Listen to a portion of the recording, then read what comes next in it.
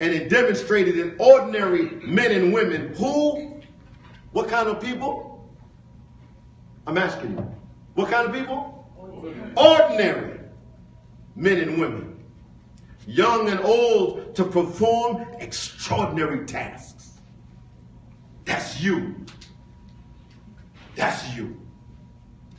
There is, I mentioned this in the khutbah that I gave back, I don't know when Sister Nisa had me come. January about, he's not even on my subject today, Carter G. Woodson. Carter G. Woodson, when he talks about the miseducation of the Negro. How many of you have read the Miseducation Negro? If you haven't, it's probably on PDF. Go out and read it. In fact, I would suggest to you that every February, read it. Since he's the father of Black History Month, every February, it's a small book. He was here in Washington. And because of the inability of conveying Abdul-Malik, the building that was the building of Carter G. Woodson's organization, sold.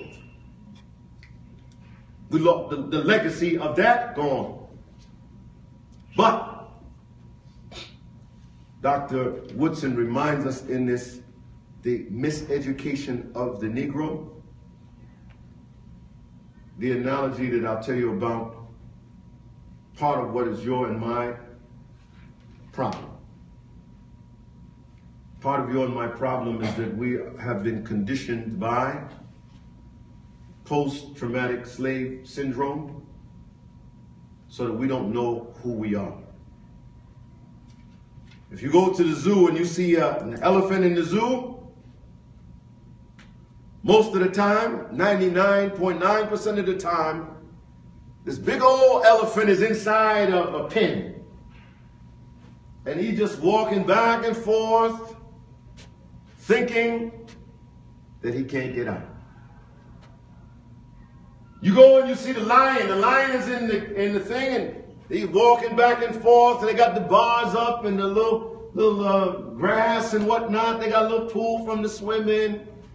He's just walking along, and because of his conditioning since he was a little tiny lion,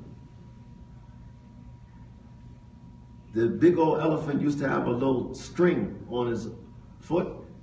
Whenever the string, he get to the end of the string, he figure, oh, I can't move because the string is on. I don't know how many tons is an elephant, grown elephant weigh. Talk to Sheikh Gould. How many tons? There's a lot of tons, right? They put a little something on the big old elephant, and as soon as it tucked like that, up, he's conditioned to believe that he can't go any further because of the restriction that was placed on his mind when he was young.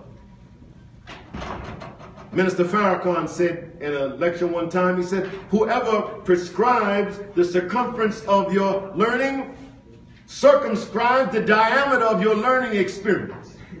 That you can't go outside of the line of the circumference because you've been conditioned to believe that this is your limit. Are you with me? Yes, sir. Therefore, for many of us, we don't really realize who we are. If you ever, one day I was driving on Connecticut Avenue next to the National Zoo.